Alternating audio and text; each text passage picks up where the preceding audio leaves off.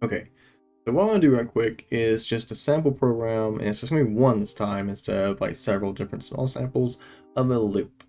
And it's not just a loop, it's several loops, but it's just one pretty large contiguous program.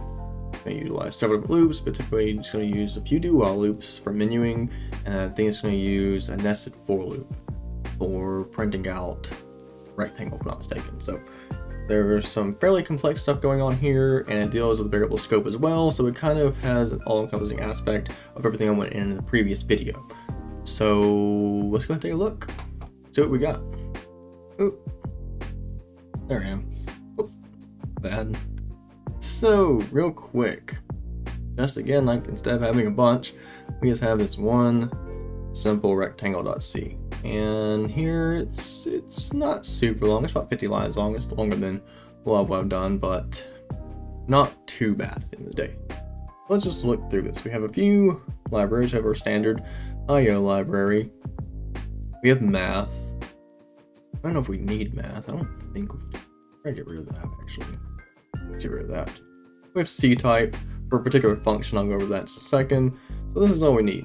We have our main function, and right off the bat, we have a simple character being initialized for user input. It's not being set to anything. You can tell immediately following we have a do while loop. So we're starting a menu, and we have this input, and it's in the main function scope. So we're going to use it in this do while loop, but we don't want to initialize it in the loop because then it'll be locked into that scope when we lose it when we exit the loop. So first thing, printf is the rectangle hollow. So the first thing is we are going to identify whether the rectangle we want to print is hollow or not. And you'll see what I mean when we start running the code, but we're going to have a yes or no. We can put in y or n. Now we have scanf %c. I'm going to do a space here. And if you do space %c, if you have some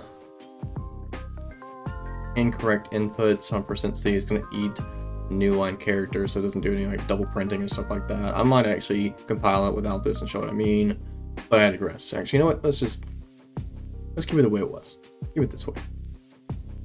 Okay, so we're going to take in user input from the user as a character, and then immediately you'll notice we do user input equals to lower user input. So I do this function here to change the ASCII value. If I did uppercase y, instead of doing user input not equal to lowercase y, and it with user input not equal to uppercase y, etc., etc. Instead of doing 4 different checks here, I just go ahead and take whatever the user inputted, lower it, and then do a check on y or n, because no matter what, it will be guaranteed to be lowercase once I do this.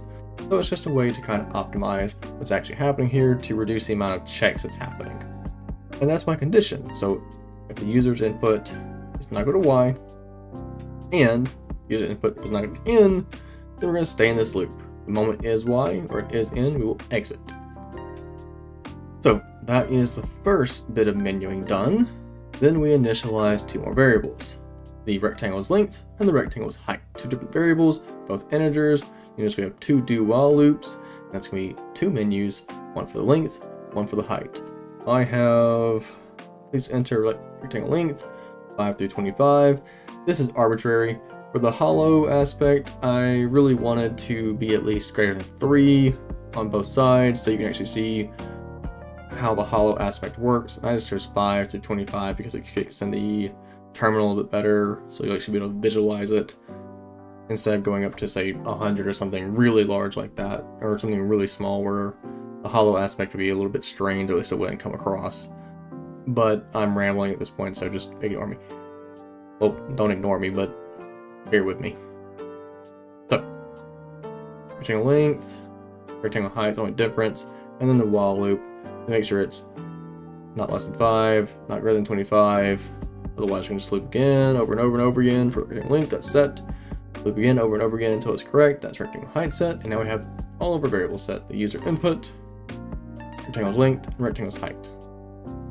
Again, variables are all in the main function's scope. Finally, we have this fairly lengthy nested for loop. So 2 for loops going on. We have int j equals 0, j is less than rectangle height, j plus plus. Then we have for int I equals 0, I is less than rectangle length, I plus plus. If user input is equal to y, that means earlier that we were saying is a rectangle hollow. If it's yes, then that means a hollow rectangle will execute this code. If it's not hollow, it'll execute this code, which is the else statement saying print, a hash symbol, and a space. Now, if it is hollow, then we have this fairly long if statement, actually. There's 4 checks happening here. So if I is equal to 0, or I is equal to rectangle length minus 1, which would just be the rectangle's length at the end of the day, because we're starting at 0, so the length is going to be the length minus 1. So if we had 5, it'd do 0 through 4 as opposed to 1 through 5. This is how we count. And then we have j is equal to 0, or with j is equal to rectangle height minus 1. I'm going to touch on this line in just a bit once I get done explaining what's all happening. So then we have printf hash space, or print 2 spaces. So basically, this check here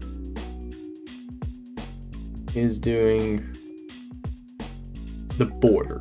So if I am in the 0th index of my length, so it means if it's 0, it's going to be the left side of it.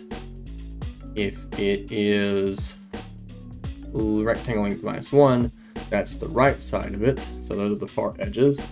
And then j equals 0 is going to be the top. And the rectangle height minus 1 is going to be the bottom. So that means it's going to print out the border of it. Everything in the middle is going to be 2 spaces, leaving it hollow. And then again, if it's not hollow, we can just print out the hash space for everything, and it's a filled-in rectangle, no big deal. And then again, once we're done filling out the actual row, essentially, we do new line character here, the next row, and then continue this loop on over and over and over again, break out a loop, new line character, go to the next row, over and over again, so on and so forth until the nested loop is done, return 0, and that's it. So, back to this line. Yes, it's doing the border. However, there's something happening here, and also here, and every time that we do any of these logical operations. What's called is short-circuiting. So, notice that we are doing several or statements, which we know is the same thing as Boolean addition. So 1 plus 1 plus 0 plus 0 plus 1 plus 0 is going to be 1. 1 plus 0 plus 0 plus 0 plus 0 plus 0, so on and so forth, is going to be 1, because no matter what, we're adding 1, which guarantees that it is going to be set to 1, because if we OR anything with what is essentially true, the result will be true. So if I have I equals 0, then that's going to be set to 1. It is not going to check any of this. None of these checks are going to happen, because this is already 1. Short circuits, set to 1. We don't care about the rest. We know the result already. If we were doing AND, which, like this, right here, user input not equal to y, if it checks that this is false, because it'd be 0 times 0 times 0 times 1 times 1 times 1, or 0 times 1 times 1 times 1, we AND anything with false, we know the result of the equation. So if it checks this and gets a 0, doesn't even bother with this right side over here, because it doesn't need it.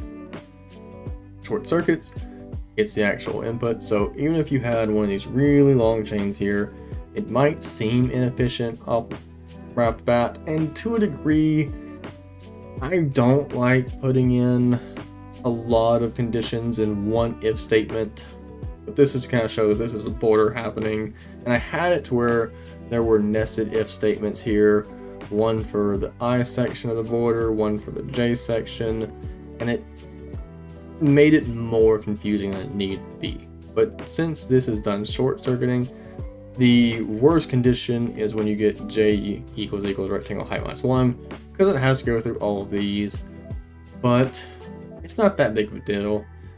If you have, say, I don't know, 15 different operations happening in one if statement, you might want to look into optimizing that and kind of separating that out and try to, like, kind of how I could have put this if user input equals y, I could have put that in this if statement, but it would have gotten really long, and it's just kind of better if I put it here because it's a single check, it's from the user, it's either hollow or it's not. It's fine to put it here because if it's not hollow, it doesn't do any of this code.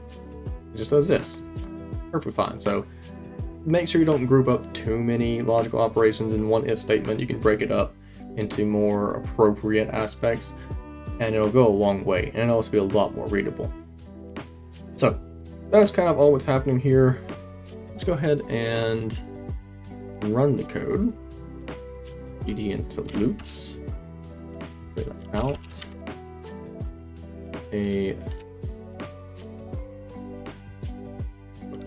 Compile. There we go. There's my executable. Is the rectangle hollow? Let's just say no. Let's do no right off the bat. Now I'm going to close my eyes. Let's do 8 and then 9. All of a sudden, we have a rectangle. That is 1, 2, 3, 4, 5, 6, 7, 8. And then 1, 2, 3, 4, 5, 6, 7, 8, 9 by, that's 8 by 9, so 8 long, 9 tall. And it is not hollow, so there is a hash symbol in every single spot that we would be printing. I do the spaces here just to kind of fix the formatting a little bit. I can actually show what it looks like without. Like this. I don't really care for it. No. It again. Not again. And yes, this is a rectangle, but like, doesn't look that good because, I mean, it's 8 by 9. It should be very close to a square. But notice there's some spacing in between. So I try and match that with the spaces. And this is just me kind of rambling about formatting. But a lot of people ask how to like format things properly, and this is kind of one of those things to think about. Is just notice how your output looks and fix it however you want. Fix your output to be exactly what you want it to be. Ooh, right, back to this. So the character part here, let's see what happens. If it does what I think it's gonna do. I'll try and do a, yep, okay. So what's happening here is it's reading something that's not appropriate. So if I do 8, will it do it? Yes. So remember, every time we do a character, when we hit enter, you're passing in the character and the new line character after it. So it's taking in the character, doing the print, and then doing the new line character as well. So when we run that, put in space, and that will basically clobber the new line character that comes into existence there. So if I do 6, if I do O, if I do equals, all these different things, it's going to happen. But if I do Y, this time I do it in a hollow rectangle, and we want to do 10 by 13. Now, I have 10 across, 13 tall, and it's just the border. So again, there's a good bit happening here, and it doesn't have to be this complex. I could just forego the do while loops completely and just assume that the user is going to input proper data. Never assume that. Always do this. I'm doing this for error checking and error prevention, basically. So if the user tries to put in something that's invalid, I want to catch that. I want to prevent that. So I do that with the, basically the check for is the rectangle hollow or not. I check that first.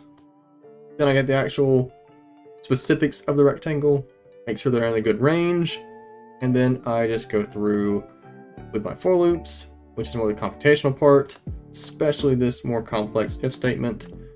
And that chooses, hey, am I printing out a hash for the border, or do I print out 2 spaces, essentially, for the entire center? And if it's not hollow, I just print out hash, no matter what.